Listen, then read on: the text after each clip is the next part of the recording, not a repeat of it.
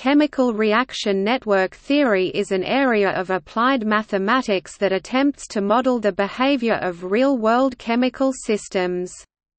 Since its foundation in the 1960s, it has attracted a growing research community, mainly due to its applications in biochemistry and theoretical chemistry. It has also attracted interest from pure mathematicians due to the interesting problems that arise from the mathematical structures involved.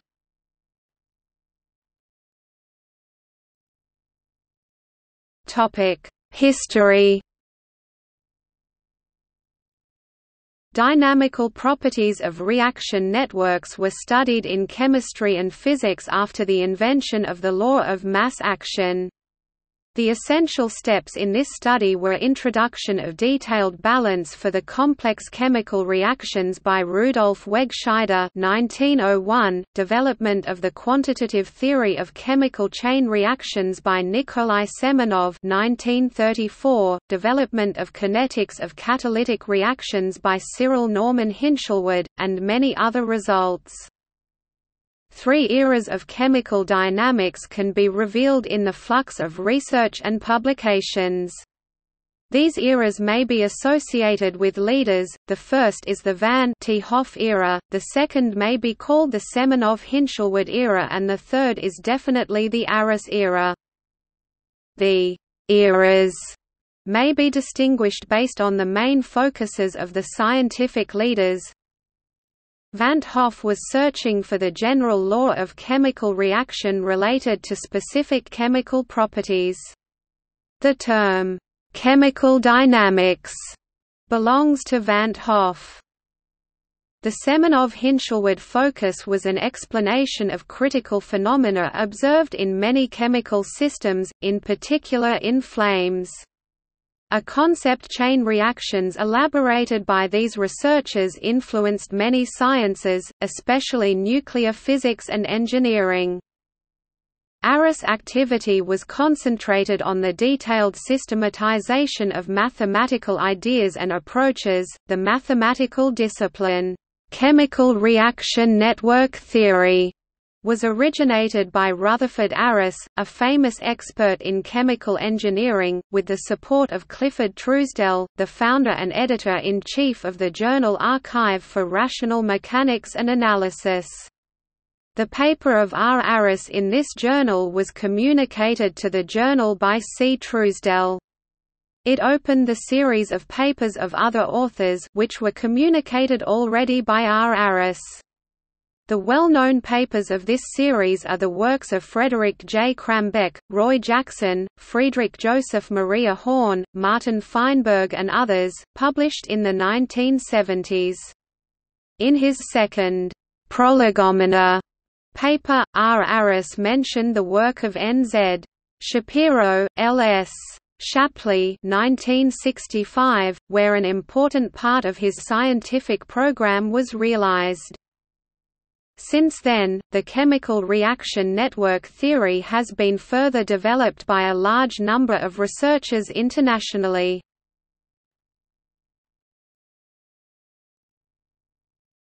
Topic overview. A chemical reaction network, often abbreviated to CRN, comprises a set of reactants, a set of products often intersecting the set of reactants, and a set of reactions. For example, the pair of combustion reactions form a reaction network. The reactions are represented by the arrows. The reactants appear to the left of the arrows. In this example they are H2 display style CE H2 hydrogen O2 display style CE O2 oxygen and C carbon. The products appear to the right of the arrows. Here they are H2O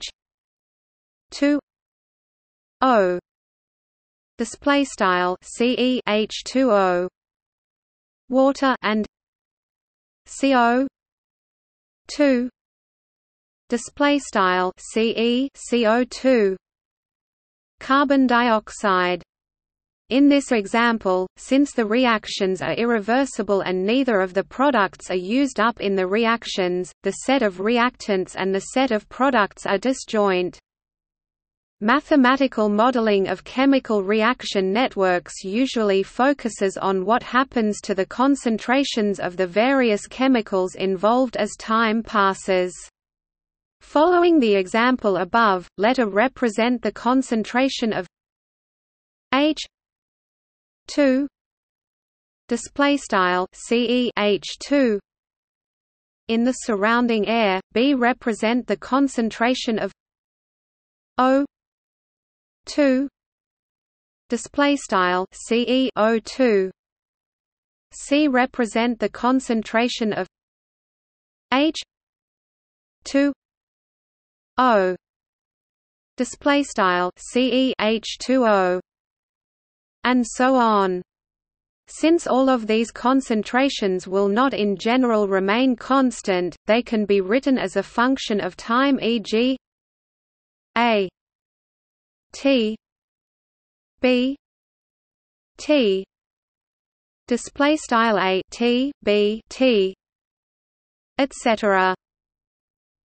These variables can then be combined into a vector x T equals A T B T C T display style x T equals left begin array C A T B T C T VDOTS end array right, and their evolution with time can be written x d x d t equals d a d t d b d t d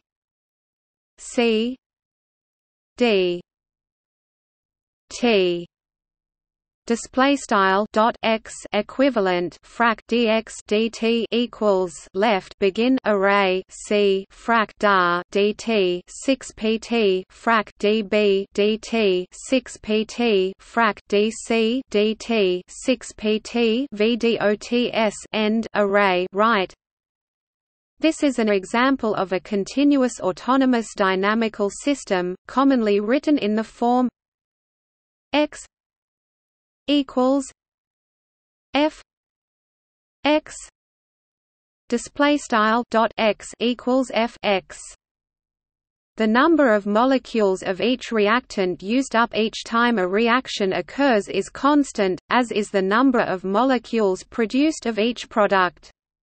These numbers are referred to as the stoichiometry of the reaction, and the difference between the two, i.e. the overall number of molecules used up or produced, is the net stoichiometry. This means that the equation representing the chemical reaction network can be rewritten as x equals gamma v x display style dot x equals gamma v x. Here, each column of the constant matrix gamma display style gamma represents the net stoichiometry of a reaction, and so gamma display style gamma is called the stoichiometry matrix.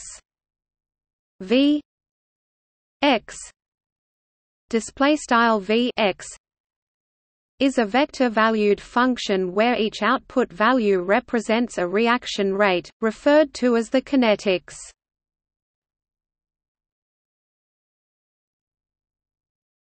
Topic: Common assumptions.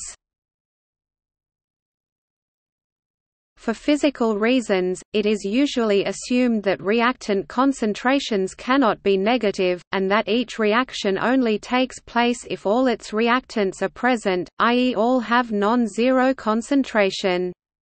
For mathematical reasons, it is usually assumed that V x V x is continuously differentiable.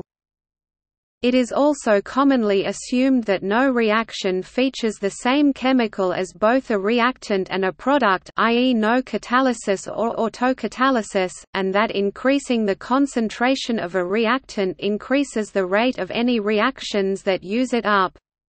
This second assumption is compatible with all physically reasonable kinetics, including mass action, Michaelis-Menten and Hill kinetics. Sometimes further assumptions are made about reaction rates, e.g. that all reactions obey mass action kinetics.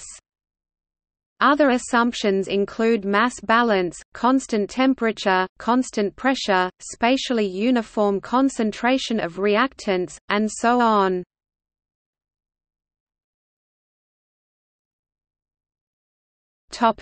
Types of results. As chemical reaction network theory is a diverse and well-established area of research, there is a significant variety of results. Some key areas are outlined below.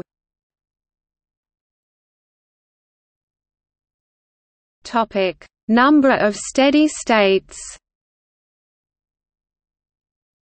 These results relate to whether a chemical reaction network can produce significantly different behavior depending on the initial concentrations of its constituent reactants. This has applications in e.g. modeling biological switches. A high concentration of a key chemical at steady state could represent a biological process being switched on, whereas a low concentration would represent being switched off. For example, the catalytic trigger is the simplest catalytic reaction without autocatalysis that allows multiplicity of steady states. 1976. This is the classical adsorption mechanism of catalytic oxidation. Here, a 2b display style CE A2B and AB display style CE AB are gases, for example O2 display style CE O2 CO display style CE CO and CO 2 display style CE CO2 Z display style CE Z is the adsorption place on the surface of the solid catalyst, for example PT display style CE PT AZ display style CE AZ and BZ display style CE BZ are the intermediates on the surface, adatoms, adsorbed molecules or radicals. This system may have two stable steady states of the surface for the same concentrations of the gaseous components.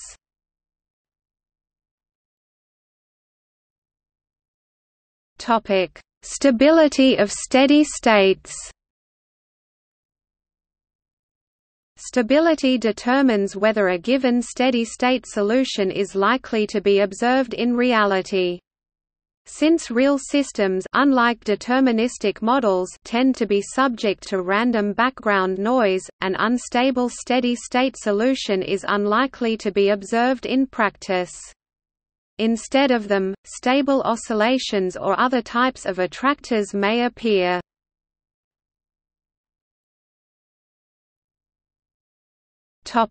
Persistence. Persistence has its roots in population dynamics. A non-persistent species in population dynamics can go extinct for some or all initial conditions. Similar questions are of interest to chemists and biochemists, i.e., If a given reactant was present to start with, can it ever be completely used up?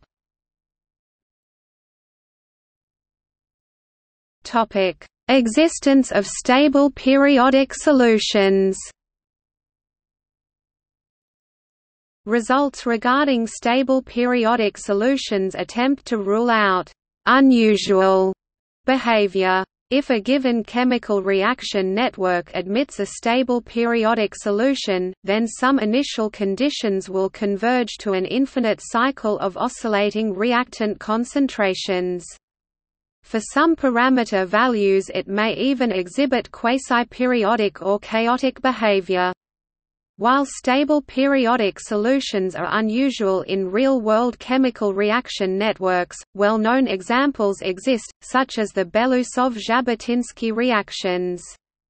The simplest catalytic oscillator, nonlinear self-oscillations without autocatalysis, can be produced from the catalytic trigger by adding a buffer step where Bz is an intermediate that does not participate in the main reaction.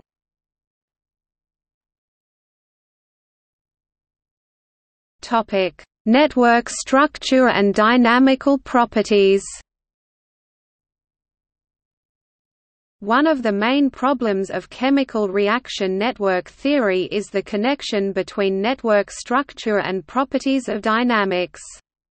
This connection is important even for linear systems. For example, the simple cycle with equal interaction weights has the slowest decay of the oscillations among all linear systems with the same number of states. For nonlinear systems, many connections between structure and dynamics have been discovered. First of all, these are results about stability. For some classes of networks, explicit construction of Lyapunov functions is possible without a priori assumptions about special relations between rate constants. Two results of this type are well known, the deficiency zero theorem and the theorem about systems without interactions between different components. The deficiency zero theorem gives sufficient conditions for the existence of the Lyapunov function in the classical free energy form G C equals I C I lane C I C I minus 1 display style G C equals sum underscore I C underscore I left lane frac C underscore I C underscore I caret asterisk minus 1 right, where C I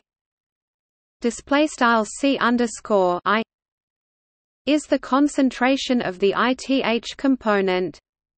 The theorem about systems without interactions between different components states that if a network consists of reactions of the form N K A I J beta K J A J display style N underscore K A underscore I to sum underscore J beta underscore K J A underscore J for K R display style K LEQR, where R is the number of reactions A I display style underscore I is the symbol of ith component N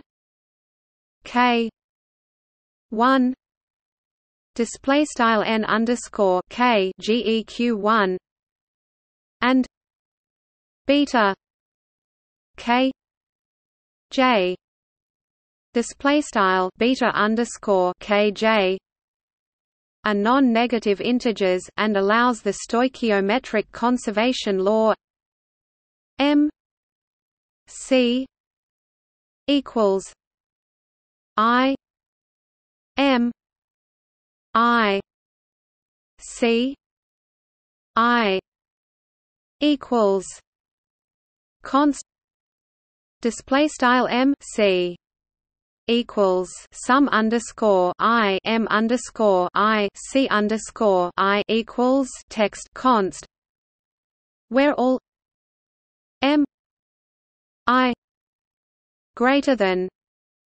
0 display style M underscore I greater than 0, then the weighted L1 distance I M I C I 1 T minus C I 2 T display style sum underscore I M underscore I C underscore I caret 1 T C underscore I caret 2 T between two solutions C 1 T C 2 T display style C caret 1 T C caret 2 T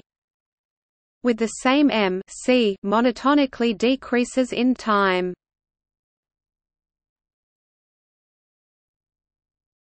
Topic: Model reduction. Modeling of large reaction networks meets various difficulties. The models include too many unknown parameters, and high dimension makes the modeling computationally expensive. The model reduction methods were developed together with the first theories of complex chemical reactions. Three simple basic ideas have been invented: the quasi-equilibrium or pseudo-equilibrium, or partial equilibrium approximation. A fraction of reactions approach their equilibrium fast enough and, after that, remain almost equilibrated. The quasi-steady-state approximation or QSS. Some of the species, very often these are some of intermediates or radicals, exist in relatively small amounts, they reach quickly their QSS concentrations, and then follow, as a slave, the dynamics of these other species remaining close to the QSS. The QSS is defined as the steady state under the condition that the concentrations of other species do not change.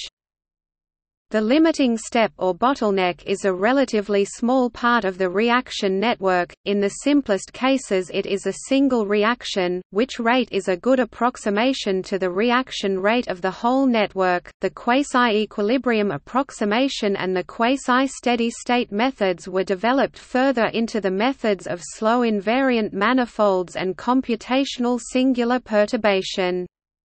The methods of limiting steps gave rise to many methods of the analysis of the reaction graph.